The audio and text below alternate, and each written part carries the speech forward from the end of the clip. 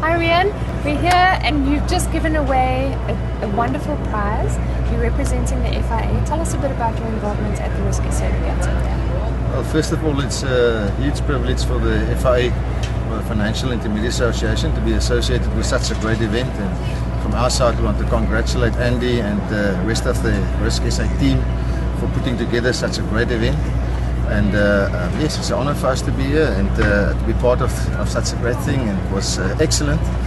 We had a dead spot out there today, but the sailing was great and very nice weekend together. And what did you just give away? Well, the prize for, unfortunately, the team that I was involved in didn't win today, but Kamak got the prize, second year running. And so yeah, they were the great winners on the day, and congratulations to them once again for being there and winning it for a second time running. So the challenge is up now for the rest of the guys. Yeah, absolutely. Riaan, are you a sailor?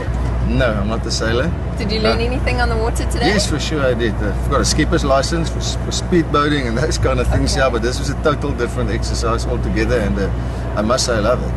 It's not quite as fast paced as the speedboats. No, definitely not. Specifically due to that dead spot I referred to. Yeah. At one stage, our boat was standing dead still. So what do you do when you're standing dead still? Just chat to everyone, get to know them a little bit better? Yes, and praying for the wind to come up, because you see the boat behind you coming up fast, and you quickly want to get out of their way. Absolutely. And but yes, no, it's just hope for the wind to come up again. Cool. Thank you so much for joining us here today. It's a pleasure.